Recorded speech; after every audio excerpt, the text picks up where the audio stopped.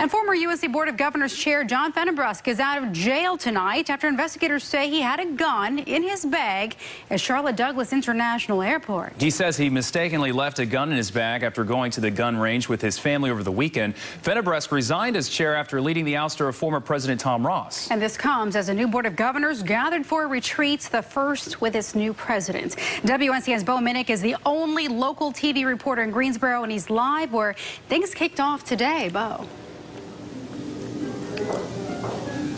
Sharon, the topic of Fennebrusque's arrest did not come up at the retreat today. I did talk with a UNC system spokeswoman who told me only that he is no longer on the board. The focus of this current board is on Margaret Spellings at this point. Now, Margaret Spellings, she is set to take over as the new president of the UNC system. She has been the topic of controversy, with demonstrators speaking out against her being hired. There were even arrests. Today, she spoke with board members explaining what she will do initially as president.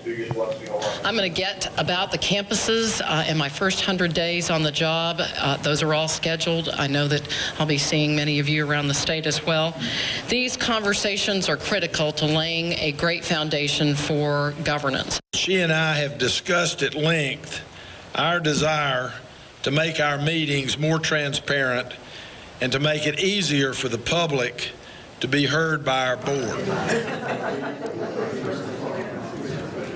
Spellings officially becomes president on March 1st. She's a former U.S. Education Secretary under President George W. Bush.